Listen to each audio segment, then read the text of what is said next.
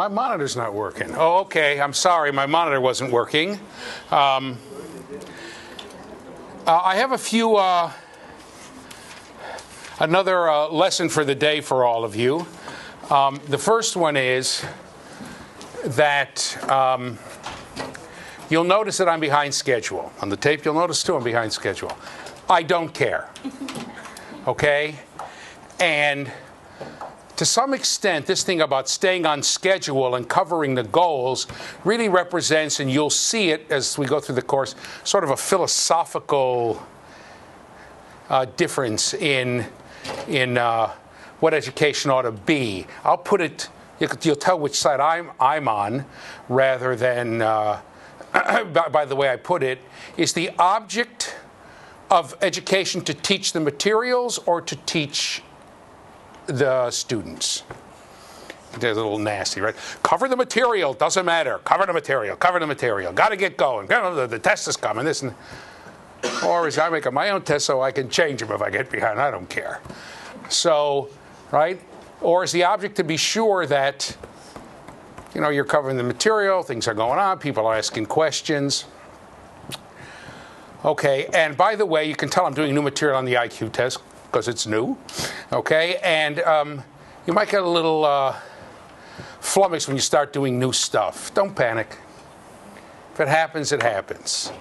Okay? The problem, of course, with what I'm saying is, meanwhile, here comes the techie test. You got to have to cover the stuff on the techie test, drill for the techie test. So, and it becomes a little difficult. I understand that, but hopefully, some of you will be able to get beyond that. Some of you will be in situations where you're not. The kids will do okay on the test anyway, so you can do other things. So you don't have to worry about it. Let's go back to the PowerPoint. I did make one little. Are we on it? Yeah. Some people ask me questions about it. Look, the stars on the IQ test are the ones that are used to compute overall IQ. So we're going to get that on? Thanks. To compute overall IQ.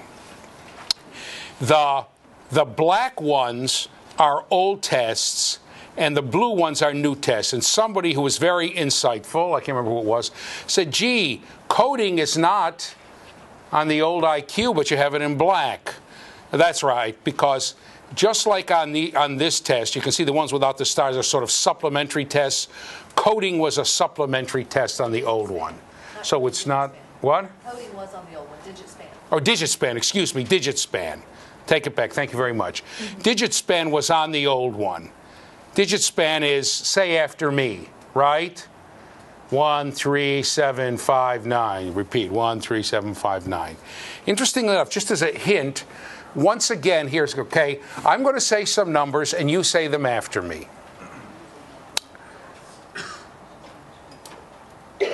7, 1, 6, 2, 6, 5, 6, 6, 9, 5. Go ahead, say them.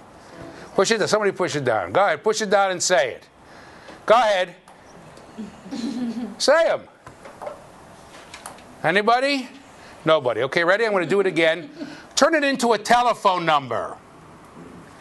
7, 1, 6, 2, 6, 5, 6, 6, 9, 5. Go ahead. 2, 6, 5, 6, 9. Okay. It's obviously easier, right? So basically what we have here is if you were to practice that, turn it into telephone numbers, all of a sudden your IQs are going way up. And that's, again, one of the problems with this whole kind of thing. But in any case, so you can see that much of this has to do with, and by the way, there are people who take courses in how to improve your memory, which we'll see with information processing, right? And their scores on standardized tests, especially if they study for them, go way up. All right, and in any case, last time we got, I believe, to learning disabilities, one of my favorite topics, and we said, let's go to PowerPoint. We said that I quoted from Franz Kafka, an author. He said, just because your doctor has a name for your condition doesn't mean he knows what it is. And of course, this is his way of talking to us about circular explanations. And I ended, come back to me, by telling you about the argument between my aunt and my uncle, right? And this same logic applies. If you want to know how to do science, if you want to know how to draw conclusions that make sense, if you want to have meaningful explanations, just look at what the whole field of learning disabilities does, do the opposite, and you'll be in good shape. Okay? So let's start here. Let's go to the PowerPoint now and see. Learning disabilities. Learning disabilities, just like IQ, they're also a statistical construct. Okay? See if you can get my picture in there. That means that no one goes and photographs a brain and says, aha, I can see you have this neurological problem or that neurological problem. Aha, I have a theory of how humans think and learn, and I can see that you have a defect in this particular way that you learn. Okay, there's none of that. It's statistical construct based on tests, and it's determined by subtracting a person's score on a standardized achievement test from, today's a she day, from her score on the IQ test.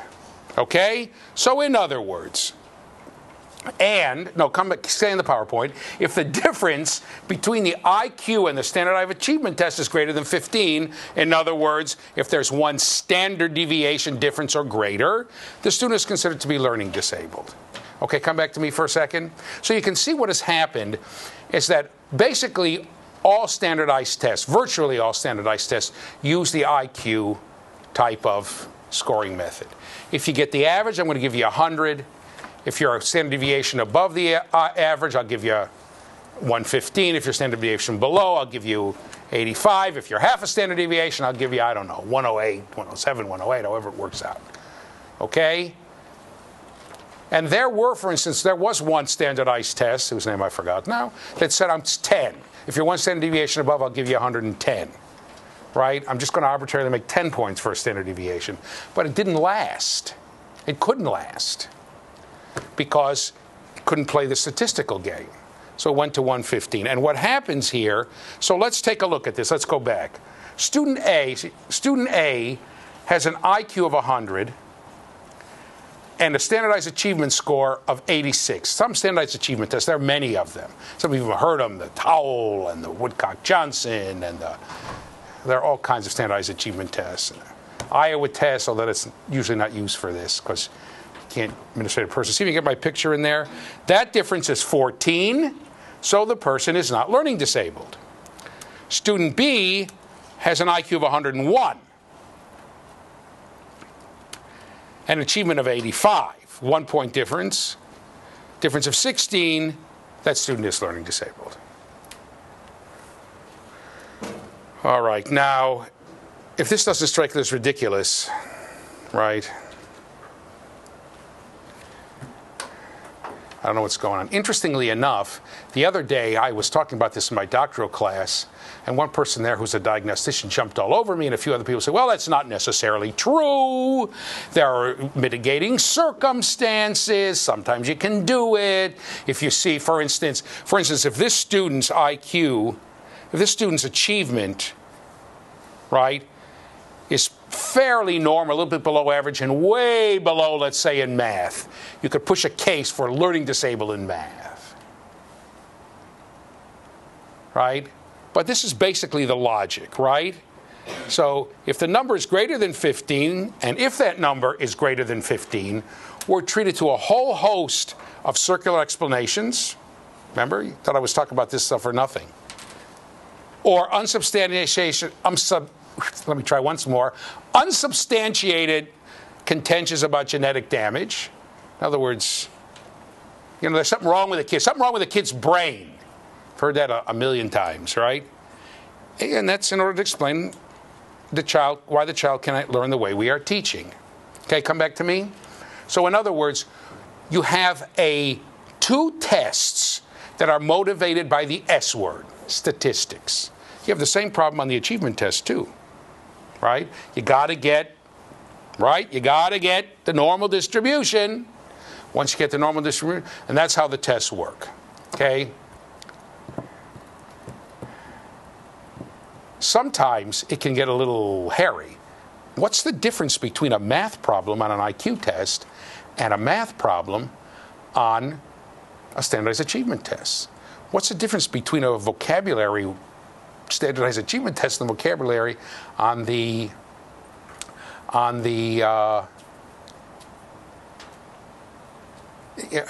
standardized achievement test and the vocabulary on an IQ test? Now, before you go on, I have to tell you something because all the school psychologists are going to get mad at me.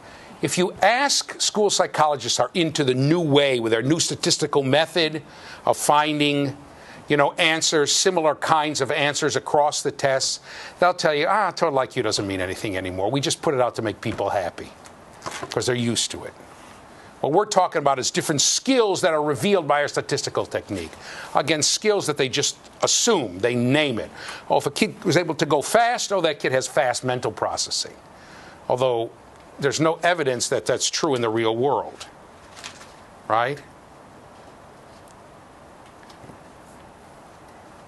If I have a person who can pass a ball at 100 miles an hour right onto a target, and I have a person who can shoot, right, 49 out of 50 baskets wherever you put that person, and I have a person who can dribble the ball like one of the Harlem Globetrotters, right? I cannot assume that that person is a good basketball player until I see that person play basketball. And there are plenty of people who have these individual skills. Get them out in the court, and someone's got a hand stuck in his face, and you got to go, you got to play, you got to this, you got to that, got to coordinate, got to run up and back, who are not very good at basketball. If they can say to all the players, get out of my way, I'm going to stand here and I'm going to shoot, they're fine. But when the other player has a hand stuck in your face, they're not very good. Okay? So just because you take a bunch of tasks that seem to require speed, that doesn't mean that the person will be less, it necessarily has that kind of a skill in a regular situation. Or a person who's looking at a bunch of these tasks and say, what are these idiot tasks? That person is slow in a situation that's of interest to her, and she really understands what's going on. You've got to test your contentions, but IQ tests don't. In any case, I've said that before, let me get that in there again. However, in order, even though the IQ people will tell you, now we're looking at these skills that come about by these statistical techniques, and that we don't care about the total IQ. So when I asked people, I say, okay, well, so what about LD? Oh, no, for that we need a total IQ score. For that we still have to do it. Even though they now admit that the score has nothing behind it, no theory behind it. Okay? Because otherwise they can't label people LD. Okay? Okay, let's go back to the PowerPoint. Okay, so circular terms that are used in schools do not tell why a child cannot perform a task. They simply describe what the child cannot do in fancy words. Okay? So dyslexia means trouble reading disease. If you can't read, you have can't readia or dyslexia.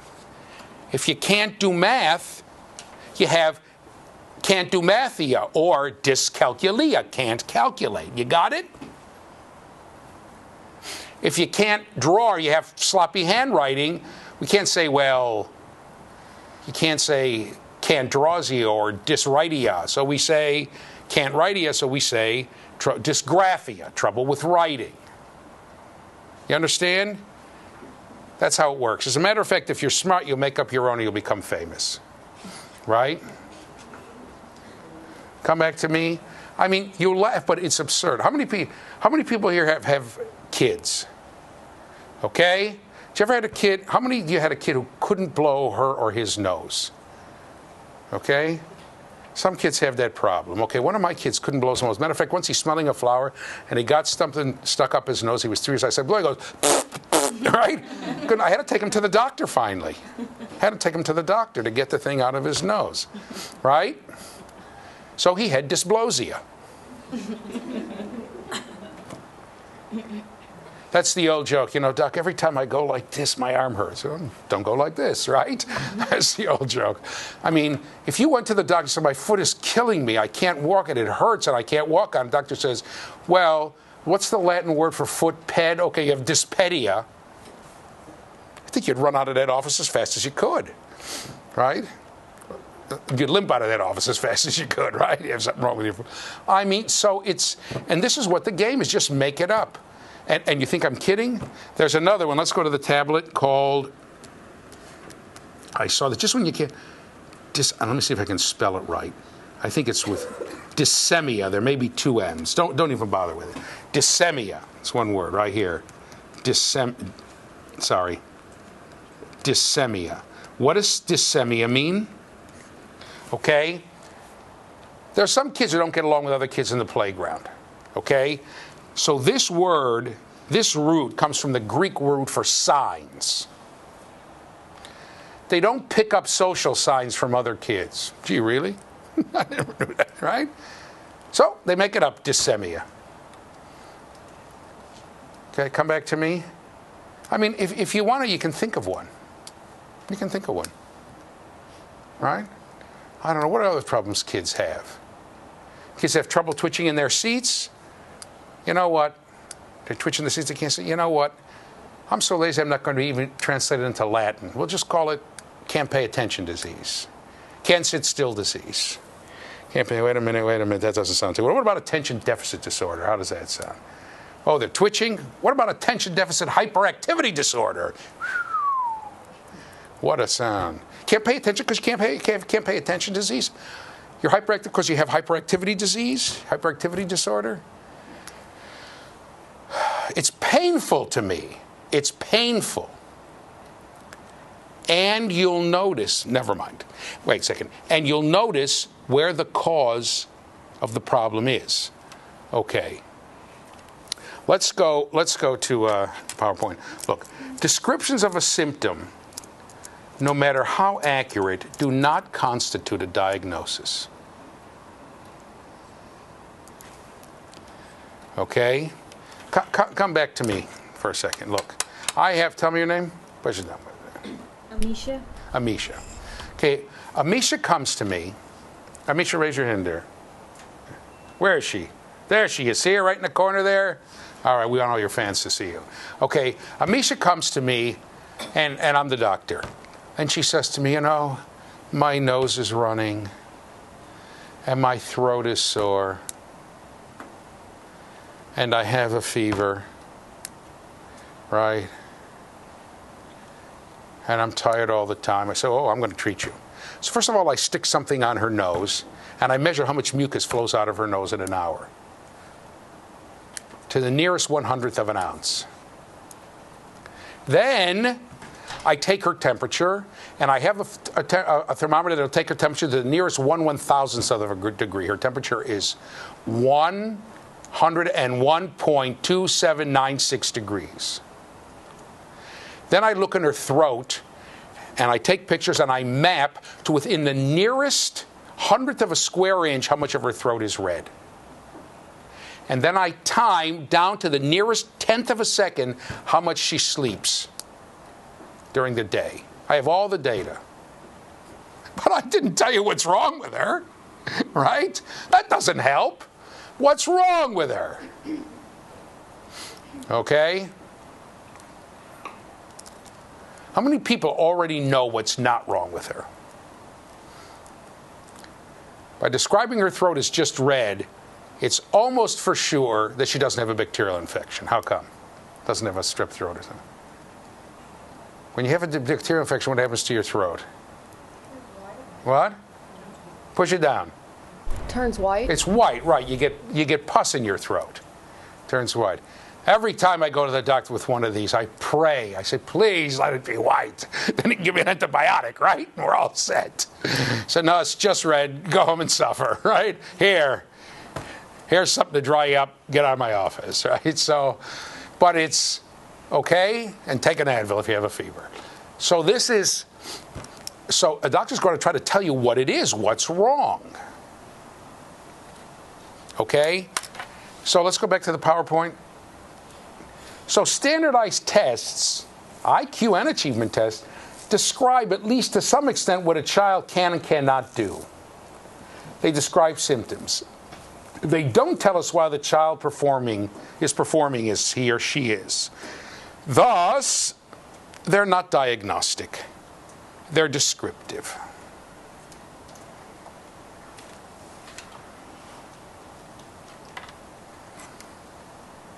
You understand?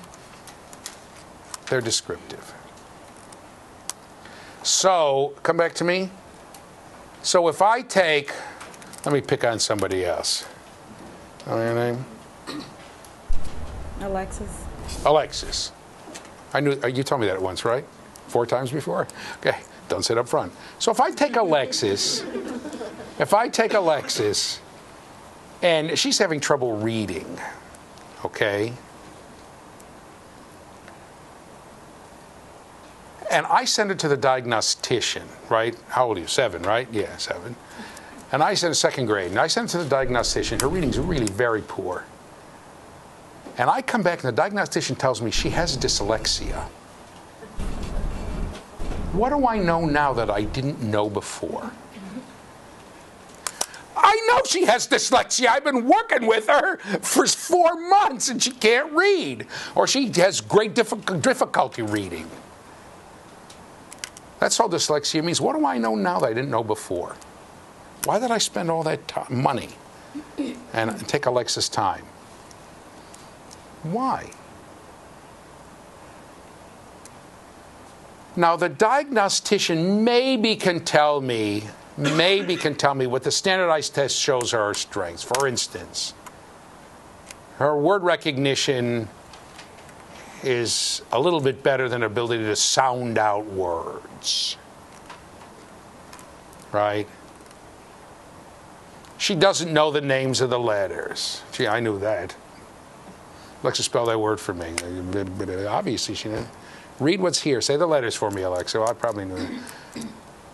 Okay, so, right, but it can't tell me what's wrong.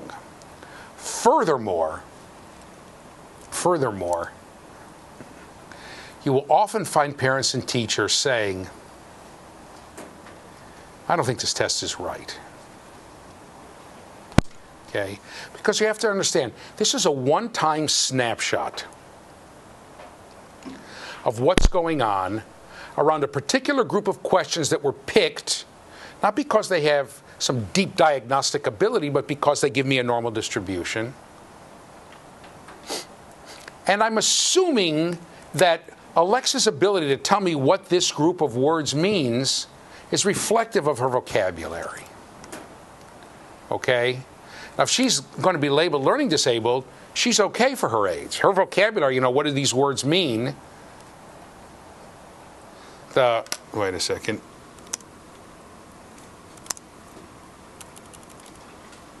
Wait a minute. What is it called? The word recognition part here. I'll give you the name in a second. Here we go. The vocabulary. That's what it's called. The vocabulary part of the IQ. Okay. The vocabulary part of the IQ, she'll do okay. But I can be your teacher and say, you know what? Her reading is not, no, come back to me. Her reading is not that bad. But she runs into it, she runs into a whole bunch of words she's sounding out when the other kids can recognize them already. So maybe she knows them verbally, maybe she can't read them, I'm not sure what happens. There's a certain group of tests that come together that told you, this is a test of distractibility. Right? If the kid scores low on this, and this, the kid's distractible. Certain subtests of the IQ or certain parts of the subtest of the IQ. A lot of people say, really? How do you? I didn't see that. You never tested the kid in a real situation where he or she can be distracted, right? So, in the end, we have kind of sort of a description of what her strengths and weaknesses are, but it's based upon something that's, right? It doesn't really look at her in a real situation, functioning really. trying to do real tasks. It's some predetermined set of scores that I think are indicative of something, but I don't have really too much evidence. Let me say one other thing. You understand that if I label Alexa LD, her IQ is okay for her age, which means the stuff, the general knowledge about math and about vocabulary and about general information and how to put together puzzles and manual dexterity, that's about okay for her age. Might even be above average. She could have an IQ of 110 and have an achievement of 85. But the stuff I tried to teach her, that she doesn't do very well with. The specifics that I tried to teach her. But it ain't my fault, baby. She's sick. Okay. So do you understand why? Because on the specific achievement test, she didn't do very well. The specific stuff that speaks to the kind of stuff that's taught in school, that she didn't do very well. But she doesn't have dyslexia. She has a learning disability. Okay, now let's go back to the PowerPoint. Okay, so vast amounts of time, money, effort are spent labeling kids. But after we have the labels, after I'm told Alexa has dyslexia and, tell me your name? Push it down. Push it down, push it down. TJ. TJ? And TJ has dyscalculia. And I don't know. Tell me, push it down, tell me your name. Jose. And Jose has, I don't know, make it up, dysgraphia, right? I still don't know how to improve his handwriting. I still don't know how to teach him math. I still don't know how to teach her how to read. Because all I have is descriptions of how they did on these tests. They don't tell me anything. Let's go back to the PowerPoint. Okay? Since we don't know what's wrong, we don't know what to do. The recommendations made by diagnosticians are not based on understanding of the child's understanding of the kid's thinking, learning, etc., because the tests don't give you that information. Come back to me. As a matter of fact, you're given very specific instructions about what to say and what not to say. And one of the things you don't say is, how do you figure? How'd you get that answer? How'd you come up with 2 cents instead of 10 cents? Well, I figured in the text. Oh, that kid's pretty smart. What's going on here with this word? You're never allowed to ask. How come? One time I was in the clinic and I was working with a 7th grader. And he had a lot of trouble reading, had been exposed to an intensive phonics program. They said he can read better now, so here's how he's reading. I saw the man go to the store. In the store, he bought a banana. The banana was ripe. The ripe banana. I said, what are you doing? He said, I'm reading. I said, well, tell me what you're doing. He said, well, how do you read? He said, I'm sounding out the words. That's what you're supposed to do when you read. I said, you sound out every word as you read? He said, yeah. I said, well, what if you know what the word is already? He said, you have to sound it out. That's how you read. Because I saw you sounded out the word banana 4 times, right? I said, no. I said, if you recognize the word, you don't have to sound it out. You can just say it. He said, really? I said, yeah. No, I mean, he was stunned. Now, I admit that's an extreme case. But here's a kid who's a very slow reader because people forgot to tell him the next step after the phonics.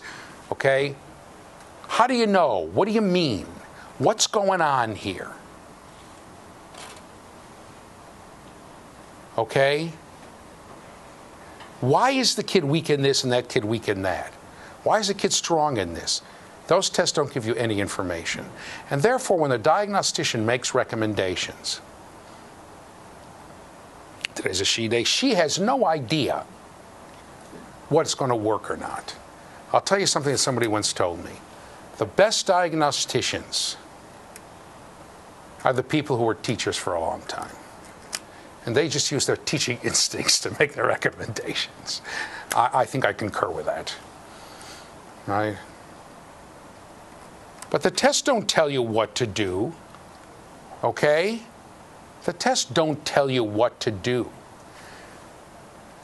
Now, I have to tell you something that to me is perhaps the most important thing here. I have a lot of people out there, you know, on the ramparts, in the wars, in the schools, students, graduate students, and others who say, look, I know you're right. I know it's true. But I have to do it in order to get the kid a label. Because without a label, you can't get special services. Okay? Go ahead. Tell us your name for the 9th time. Dane. Again? Dane. Dane. So it's the equivalent of taking a number in a line? Well, not really, because you have to be qualified to get the number. You understand what I'm saying? That's what I mean, is you're getting these kids to stand in a bureaucracy. Well, that's exactly right. Okay. Exactly right. In other words, if you, and some people say, look, I know that this kid needs help. But if I can't get the kid a label, the kid's not legally entitled to the help. So they label the kid. The problem is, for me,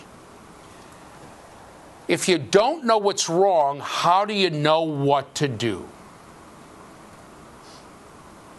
That's the problem. Because once you get in the line, how do you know that what's going to happen? Or as a friend of mine says, I think I told you this, in this No Child Left Behind, he teaches in another place, he said, he tells to his classes, before you get worried about whether your child's going to be left behind or not, you ought to find out where everybody's going, right? He said, I want my, this time he said, I want my grandkids left behind because I don't like where this whole thing is going. The same thing here. How do you know what to do? So for instance, if we have TJ, right? TJ had dyscalculia 6, okay? And so I have a number of exercises to teach him how to add, okay? What's your name? You have initials too, right? No. TJ, also. 2 TJs. They're lying. They're just trying to send me to a mental institution, right? So, okay. Some psychologists, but I get to TJ and I say to TJ, the same, what do you think about the fingers on this hand and this hand? They're more on one hand, it's the same. He says it's the same. I say, what about now? He said, oh, now there are more there. What about now? Oh, no, there are more there. TJ 6 doesn't understand what a number is, which is fairly normal. Okay? Most kids who are 6 understand, but plenty of normal kids don't. Now, if I start to drill him on math, to teach him to add what he doesn't understand the difference between 6 and 7, I'm doing a horrible thing to him. A psychologist was coming to say, let's see his development. Let's see whether he's cognitively ready to learn this stuff. By the way, the same thing applies to reading. I'm doing some research now in the cognitive understanding of reading. Let's see if he does. Let's see what his memory strategies are. We'll get into all of these theories, and we'll see. But this stuff doesn't do anything. As a matter of fact, let's go back to the PowerPoint. Ooh, that shirt's an ugly color on TV. All the fancy names we have diseases for these diseases are simply circular explanations. They give fancy sounding names to a disease, but that's not a diagnosis. Just because you have a fancy sounding name, as Kafka said, doesn't mean that you know what's going on. They do not identify an etiology for the supposed diseases they describe. An etiology is a cause. That's what they don't do. So when, come back to me, so when, tell me your name again. Amisha. Amisha. When Amisha comes in and I look and I do and I take swabs, I say, you know what, Amisha? You have an influenza infection type B or type C, whatever it is, I don't know. Amisha, you have mononucleosis. That's a diagnosis. And let me give you an example with mononucleosis. My son comes in, his nose is running, he's got this, he's got that, right? Doctor says, I'm not sure what it is. I'll look. He said, but secondary infections can set in. He said, there's a small chance bacteria. I'll give him an antibiotic. He gets up the next morning. He is covered with spots, red spots all over him. Called up the doctor in a panic. He said, oh, now I know what it is. It's mono. He said, if you give people antibiotics, when they have mono, they get skin eruptions and they get skin itching or spots or something happens to their skin. I said, oh, thanks a lot. He said, don't discontinue the antibiotics. And he wasn't like this, where you usually get mono. He had a mild case. The doctor said, it's going to get worse if he runs around, though. So, of course, he's 11. He's running up and down the stairs. No, he wasn't 11. I take him, he's 14. He's running up and down the stairs, and he's doing all kinds of it stops. Okay, now, at this time, it was just spots. But suppose if you give back antibiotic to someone with mono, they go into serious convulsions. By not knowing what it was, the doctor gave a treatment that made things worse, not better. Okay, so it wasn't anything serious, right? In 2 days they went away after we stopped antibiotics. But that's the principle. That's the point. They don't tell you what's wrong. You don't know what to do. Let's go back to the PowerPoint. And here's the problem. All failures are blamed on the kid. We maintain without having any evidence to substantiate our claim that there must be something wrong with a student. Okay, usually in a sensory modality. Okay, come back to me for a second. Imagine that a car company puts out a car. I don't know how long this tape is going to run, but I'm having pity on American car companies at this if they're not doing well. So let's pick another one. Volvo. So a car. And 10% of the cars, people have trouble steering. They have accidents. Volvo comes and says, you have dysrhythmia. There's nothing wrong with our cars. You have dysrhythmia.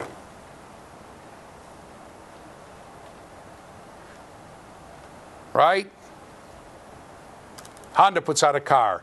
People are hitting the brakes and they're smashing into people. You have dyspushia. You're not pushing down on the brakes fast enough. Most of the people can stop the cars. Most of the cars work.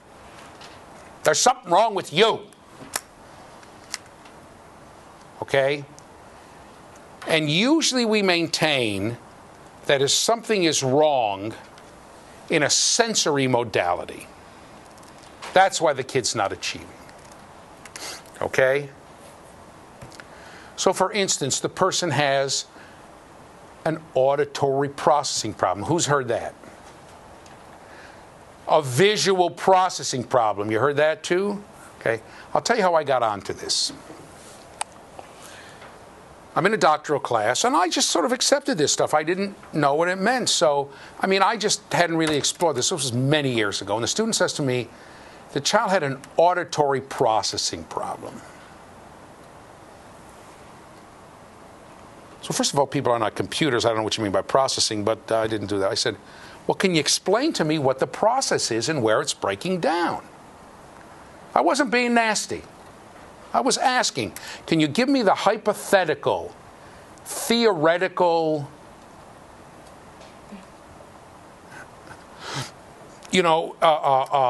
process that people who work in this have thought about? This is step 1, step 2, step 3, step 4. And if you can do these steps, you can solve the problem. This kid can't do step 3, and that's why she can't solve the problem. So what's the process? And it's perfectly okay to identify hypothetical psychological processes and then test to see whether, you're onto something. So she goes, well. The information goes into the kid's ear, but it gets scrambled in the brain, and that's how the kid doesn't know it. So I said again, in all innocence, I said, how do you know? And I expected,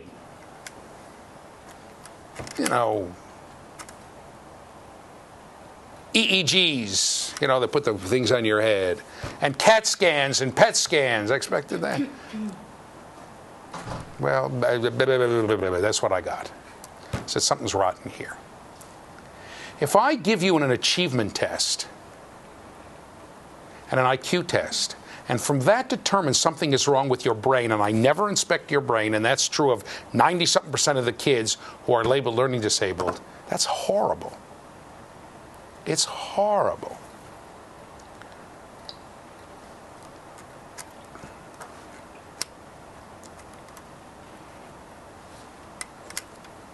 Okay, let's go back to the PowerPoint. Okay. Wait, come back. I got to tell you one more story. Got to tell you one more story. Come back to me. One day, we're talking about something about a kid having a visual processing problem. The kid was writing something, couldn't see well, and he couldn't process visual information. That's why he couldn't read. In this case, it was a boy. So I said to the person, why don't you teach him Braille? There you have, Braille's the way to learn how to read for people who can't see at all. Why don't you teach him Braille? It was like I'd hit him. He sort of got stunned. He said, I'll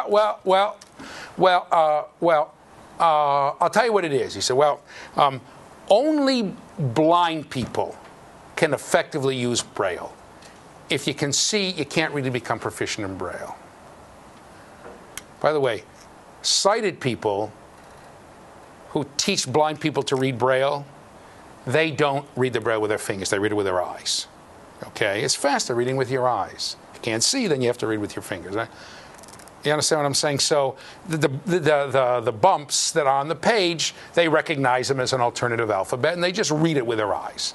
Because, as I said, it's faster. So there's really no one who's proficient, or there are very few people who are proficient reading Braille with their fingers who are not blind. Right?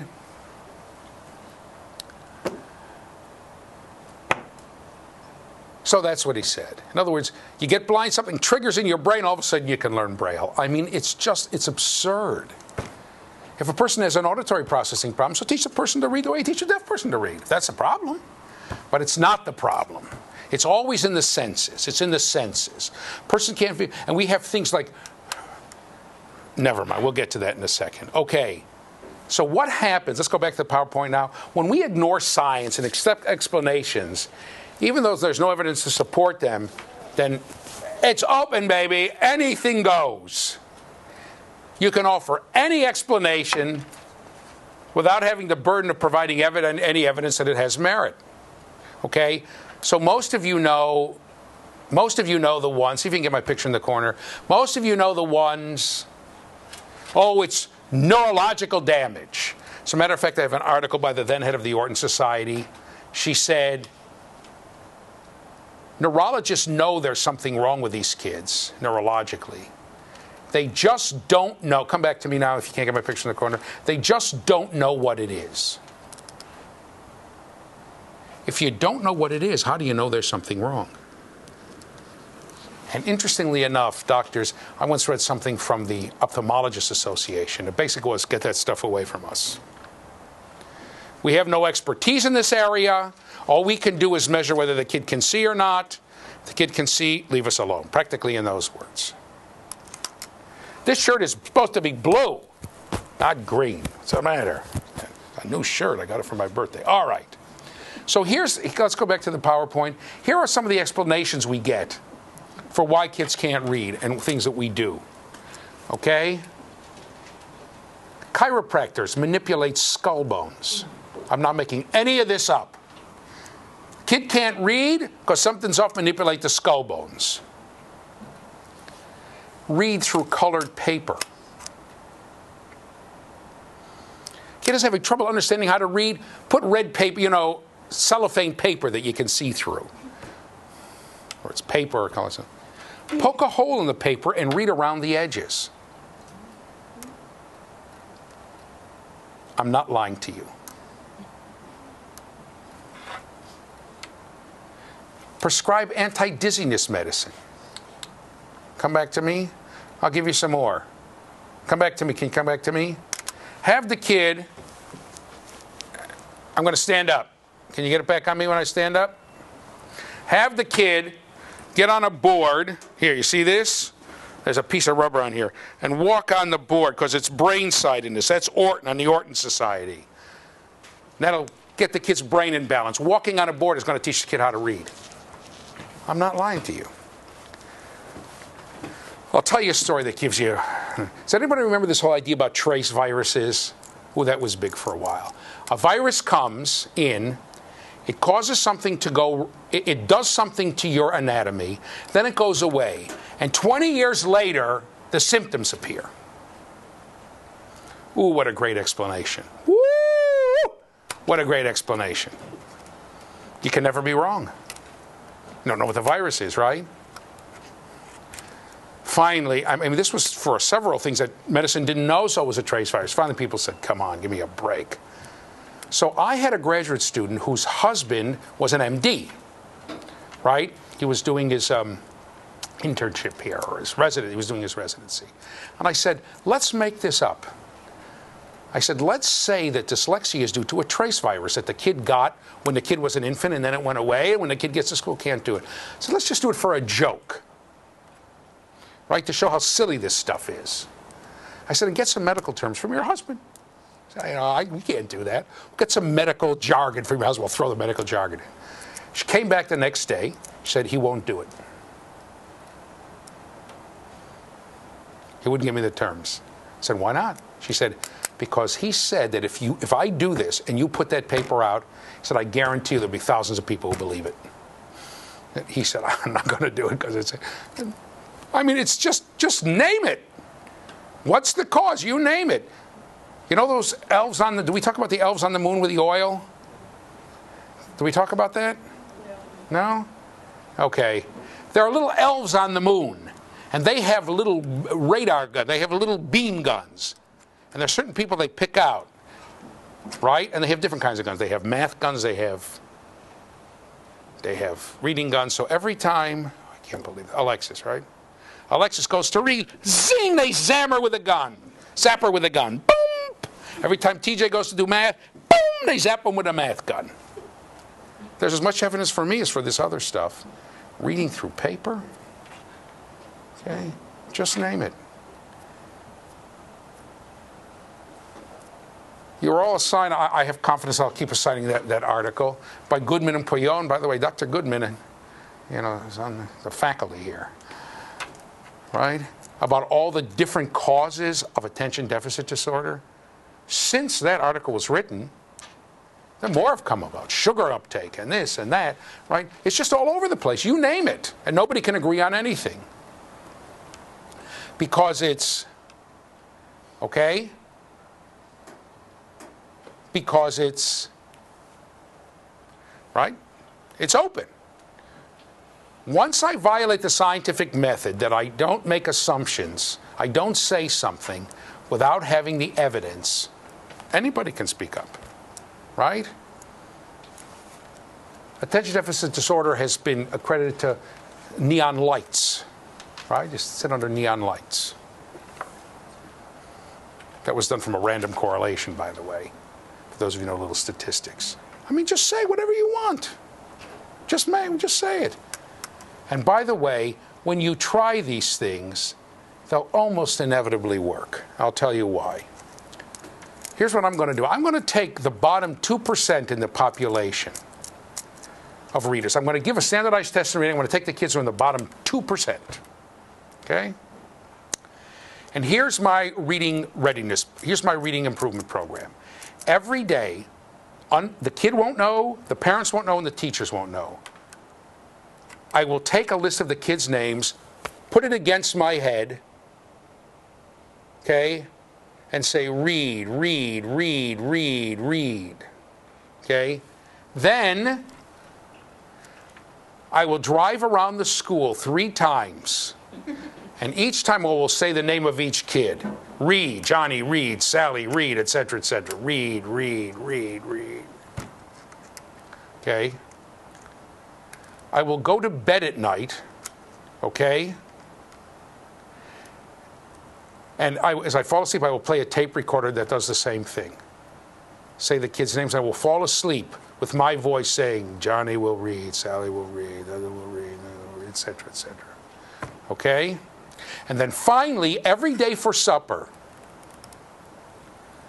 I will spell out each kid's name in alphabet soup. I will spell out John, read, and eat it. Okay, now we're going to have a vote. A vote. How many people think that that method will work such that when I retest these kids 6 months later, I'm going to test them the whole school, they will have made improvement. They will no longer all be in the bottom 2%. Some of them will have made some improvement. They're not going to be in the top, but they're going to move up. Wait, go ahead. Are you getting paid to do this? Am I getting paid? Oh, yeah. It'll work. Okay, but the teachers don't know, they don't know, and the kids don't know. Let's say I do it volunteer effort. I'm not giving the test, by the way. I don't give the tests. How many people think that this will work and these kids as a group will move up slightly? Who thinks it? One person. Who thinks it won't? You have to vote.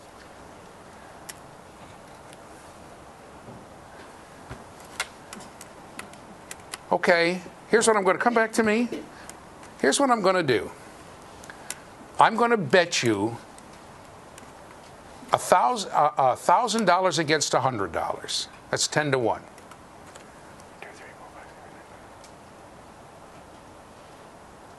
I'll make it easier.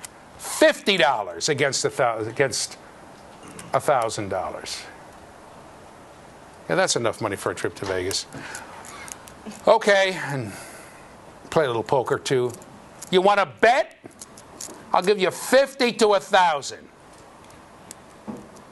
Anybody want to bet? Put your money where your mouth is. Who's ready to make the bet? Are you grading the test? What? I'm not doing anything. I'm just doing what I told you I'm doing. Who said that? Okay, did you push it down? What did you ask again? Are you grading the test? No. I have nothing to do with it. Just a standard test. I have nothing to do with it. That's a very good question, by the way. That's a very good question. Remember we talked about, because people are often very prejudiced when they grade. Yeah, go ahead. Did you make the test? No, it's a standard test. I'm not doing anything. The school gives the test in September, then they give the test again in March. And I'm just going to do what I did, and nobody's going to know anything. All right, you want to bet? You ready to bet? Who's ready to bet? Come on. That's a couple $1,000. 100, 200, 300, 400, 500, 600, 700, 800, 100. You didn't bet 1,000. It's about $1,200. That's enough. It's going to work. Go ahead. The child should be improving throughout that time, so there's no way of attributing it to what you're doing. No, I understand what you're saying. She's saying this, but I'm not going to measure the children against their previous performance. I'm going to measure them against the whole school. They're going to take the standardized test again with the whole school, and they're going to move up slightly as a group. Okay, the answer is obvious. It's called, for those of you who are interested in statistics, it's called, here, come up to the tablet, it's called regression toward the mean.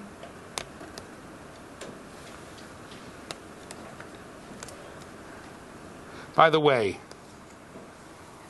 never, ever do this with the top 2%. It'll make it worse. Here I have the bottom 2%, right? Look. Inevitably, the extreme scores, when you retest, move toward the mean. Come back to, okay, oh, never mind. We're here. I'll tell you why. Look, tests are not perfect. By definition, no test is perfect. Okay? Tests can overestimate or underestimate. Now, do you think that these kids at the very bottom here, that they're, as a group, do you think there was more error toward overestimating their abilities or more error toward underestimating their abilities? Obviously, they're so low. Some kid had a bad day, this and that. It's possible there are some kids whose abilities were overestimated, but not too likely because they're so low. So when you retest them, they move up slightly because it's unlikely that the same errors are going to come in again. The same thing here. You all know how many times, sometimes you luck into a high score on a test. If you take it again, you wouldn't luck, a similar test, you wouldn't luck into it, okay? Here, probably the error is that way. In general, there's more overestimating error here than underestimating. Here, there's more underestimating than overestimating. So when you retest, it goes up. That's why most remedial programs work well. Okay? There's another thing called, here, I'll write it up. Can you see up here? I'll write it down here. Called the Hawthorne effect. And the Hawthorne effect, I didn't have the Hawthorne effect, but the Hawthorne effect basically, this because it was found in a place in Hawthorne, Michigan, I think. The Hawthorne effect basically says, if you make a change and you involve people in the change always works better than the old program for a little while. So if I come and say to the teachers, okay, we're having this new reading program, I don't care what you think, we're doing it, you better do it my way or else, it's not going to work. But usually we don't do that. We say, oh, come back to me now. We say, oh, we're going to pick these 3 people are going to be our master teachers, and you're going to go take a course. And then they're going to come back to all the other teachers and say, you're the pilot teachers for this great thing. We picked you because you're the special teachers. Oh, you're special. We need your report. We need your input. We need your this. You involve the people, it's going to work for a while. It almost always works better for a while. So we do that, regression toward the mean, it's hard to lose. Okay? Okay, now let me ask you another question, another vote. First of all, I have to give you a little information about myself. This is just a hobby for me, okay? I won the Irish Street Sweepstakes. I won the Powerball lottery. I won the Texas lottery twice when it was over 20 million, right? I have a great investment guy. I have billions of dollars. Billions of dollars. Who's that guy who owns Bill Gates? Chump change. I have so much money, I don't know what to do with it. It's invested so well so that if I go out and spend $1 million, I go into an apartment store and spend $1 million. By the time I come out, I have more money than I started with. That's how great my investment guy is. Okay? So I am now going to find out what's wrong with kids who have dyslexia. You come with any project to find out why these kids can't read, I'll fund it. You name it. Social interactions, family problems, neurological problems, 42 different kinds of neurological problems, nutrition problems, metabolism problems. The chiropractor wants to come and investigate the bones in the head, anti-dizziness medicine, walking on boards, you name it. I'm ready to fund it. I know a lot of it will go away, but what do I care? I'm so rich. A lot of it will come to nothing. Now we're going to take a vote. You have to vote. I know people sit in the back, so I think I can't see them. I can see. People are taking this course on TV. I'm going to hold you to your word of honor. Vote. Even though you didn't give it to me. Vote. How many people think that obviously a lot of the money is going to go for stuff that'll be a dead end, but that all things considered, how many people think that this is a good way to do science? If you have enough money and enough resources, you can explore everything. You can explore every possible thing of what's wrong with these kids. Who thinks it's okay? Who thinks it's no good? Why is it no good? Why is it no good? Tell me why you think it's no good. I'm picking on him today. I say the reason why it's no good because everybody varies in different ways. I mean, the mind is developed to Okay. different possibilities. Okay, he's right about that. So I'm going to have to amend it to say, let us find out the many possible different things that could be wrong with these kids. So he's pointed out something very important. Just like a cold and the flu and a strep infection and a staph infection, if you go to the hospital, you can get those. Once I had 14 doctors looking at me because I got a staph infection without being at the hospital. Almost all of them are at the hospital, right? And even getting overheated, right, can all produce the same symptoms. They're caused by different things. So that's the first thing. That's very important. That there are a lot of different reasons, maybe a lot of different things that could be wrong with kids where they can't read. Okay, I'm going to mend it. So I'm going to find out the different things that could be wrong with kids. Now how many people think it's still no good? Go ahead, why not? Well, why does something have to be wrong with the kids? What's wrong with the teaching system? Aha! Tell me your name. Becky? Becky, say it again. Louder. Why does something? Why does something have to be wrong with the kids? Why can't we look at the teaching structure and figure out what's wrong with that? Exactly. It stinks. Because it starts with a pre-drawn conclusion. These kids can't read because there's something wrong with them. I know that. Now let's see what's wrong. Rather than asking, why can't these kids read? It's awful. It's evil. I used to have a guy into philosophy. We were both, he said to me, he had training in Catholic theology, and he said to me, why don't you say what you mean? It's evil. I'll tell you in a second why it's evil. Let's go back to the PowerPoint. If we're going to maintain, let's go back to going to say that every time a kid doesn't learn that it's her fault or his fault, then we have to make the following assumptions. Number one, there's a perfect system or systems to teach all normal children. Okay? We have perfect knowledge of that system. There's a perfect system, we know it, and we always do it perfectly. We never make mistakes in how we do it, implementing it. Therefore, the conclusion is, any child who does not learn must be abnormal. Because we're perfect. We know exactly how to teach all normal kids. We do it, and we know what it is, what it is. We know there is a way. We know it perfectly, and we always implement it perfectly. We never make a mistake. Therefore, but if any one of these, 1, 2, or 3, is not true, then the conclusion is not valid. You're not supposed to put red on the screen, but I don't care. See, it bleeds, but I don't care. It's not valid. It's obviously not true. Suppose I come to you, come back to me, and I say, look, there are kids with Down syndrome who are taught how to read, right?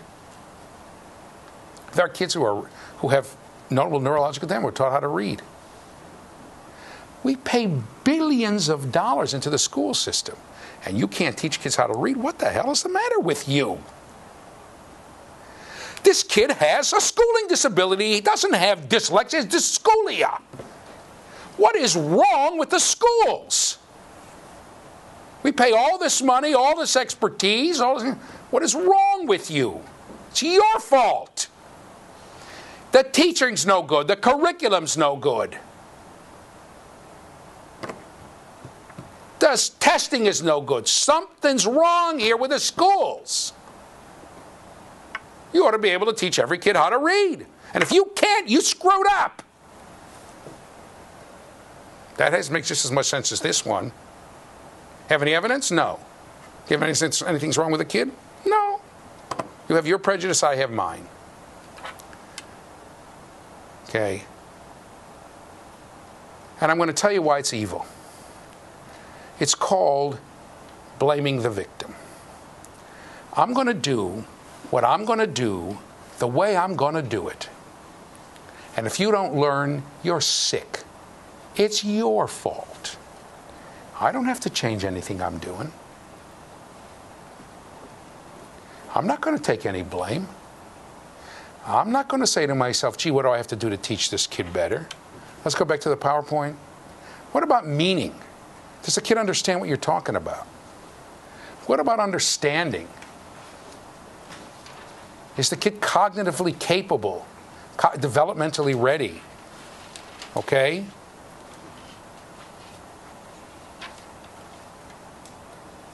Come back to me. What about adjusting ourselves? By the way, I'm going to fix up this slide, so I'm going to try to post it on the internet. Be a few more things on it, like what about adjusting what we do to meet the needs of the child? Okay? I'm going to give you remember I told you each class, I'm going to give you 2 brilliant pieces of insight now. First of all, I am going to give you don't have to take any other courses about psychology because I'm going to give you all the answers. The absolute, didn't I tell you to do this, perfect definition of intelligence. You don't have to worry about it. Okay, you ready?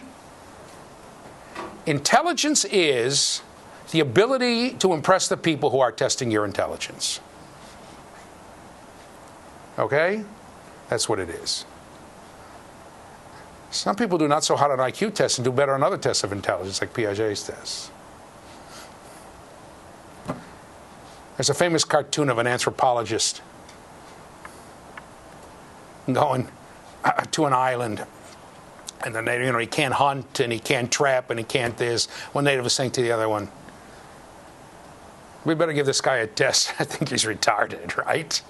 So, it depends on what you value. And now I'm going to give you a more important. I know the answer. What is the best way to teach reading? I know the answer to that. What's the best way to teach math? What's the best way to teach history? What's the best way to teach English? I know the answer to that. You want to hear? Should I give it away? Depends on the kid.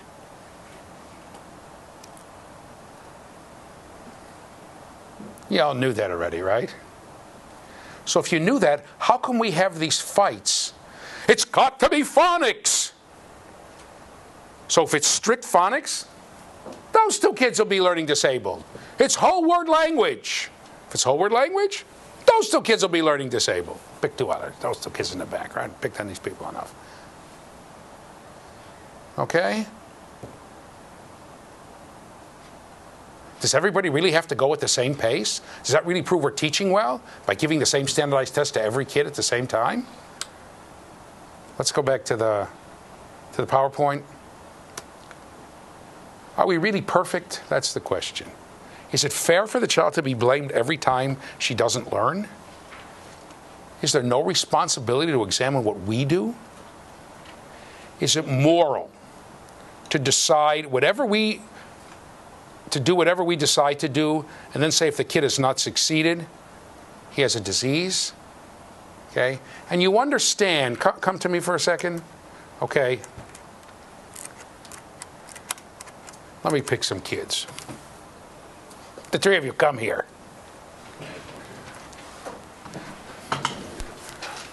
Okay? The three of them are having trouble in school. Face the camera. Here, come over here. Okay? Okay, this is TJ1, right? Okay? I test TJ1.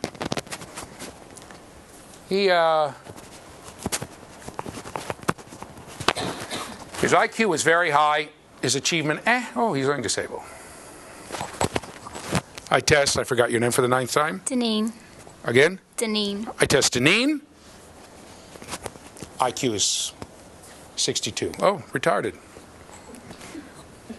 Then I test TJ2, right? I remembered your name. Okay?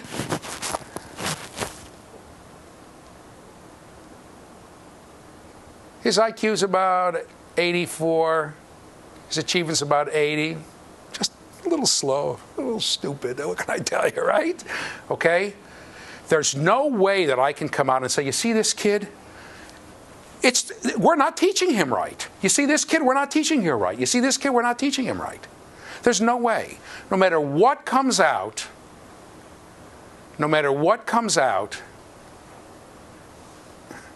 it's the kid's fault.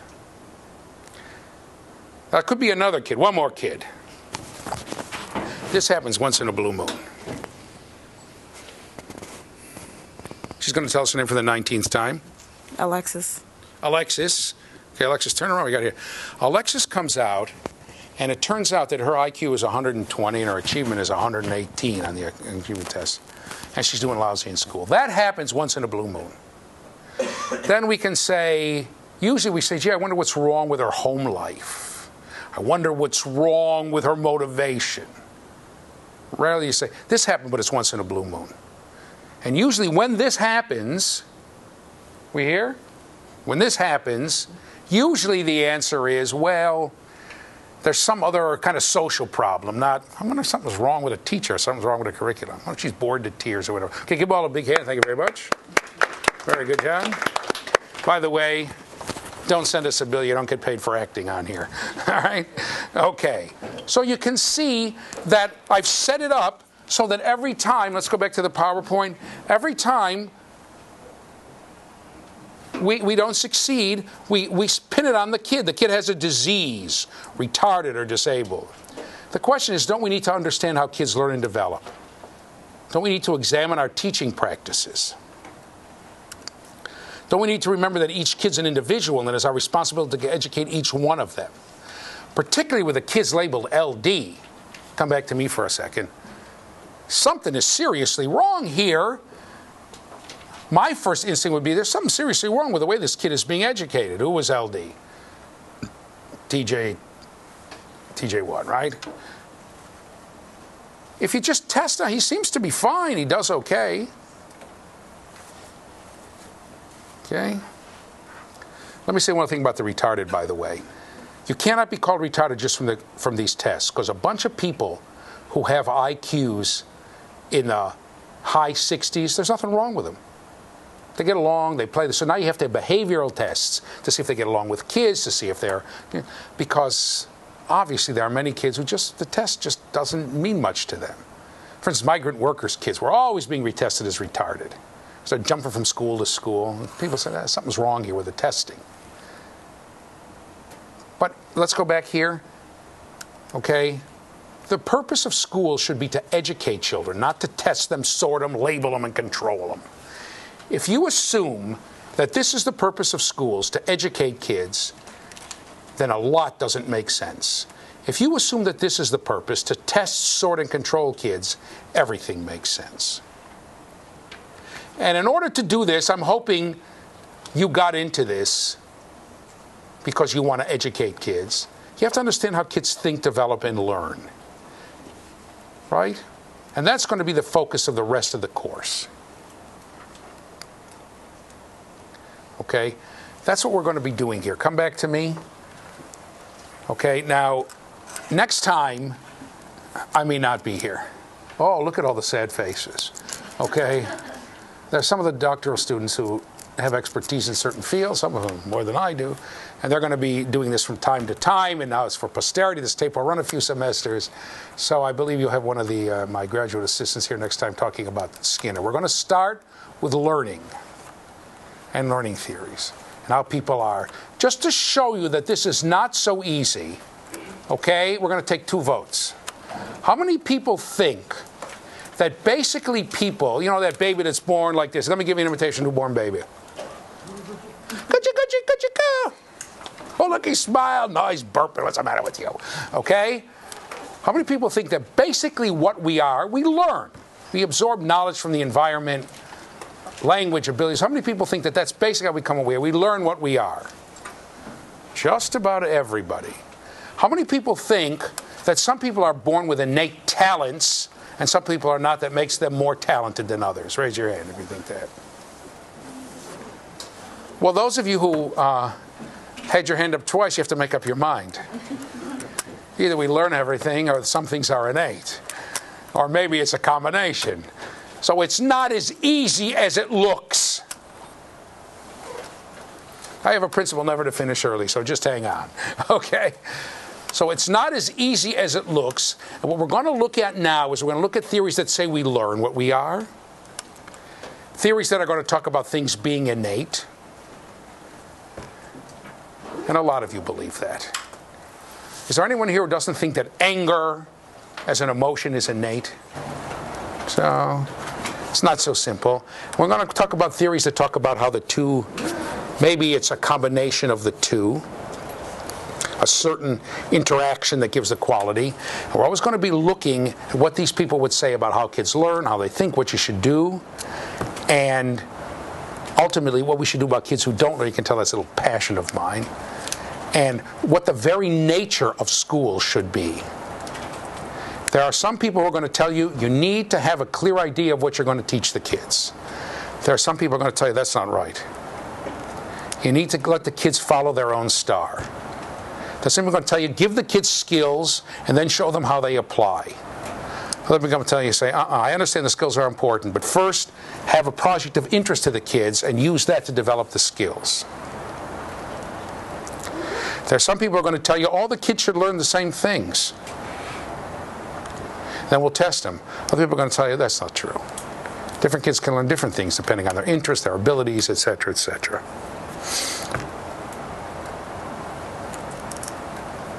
Now, it's going to be hard for you because you're going to go into schools. Anybody who wants to go into a private school? No kidding. We have a few private school people. Anybody gone into Montessori schools? No kidding. They're public Montessori schools, some.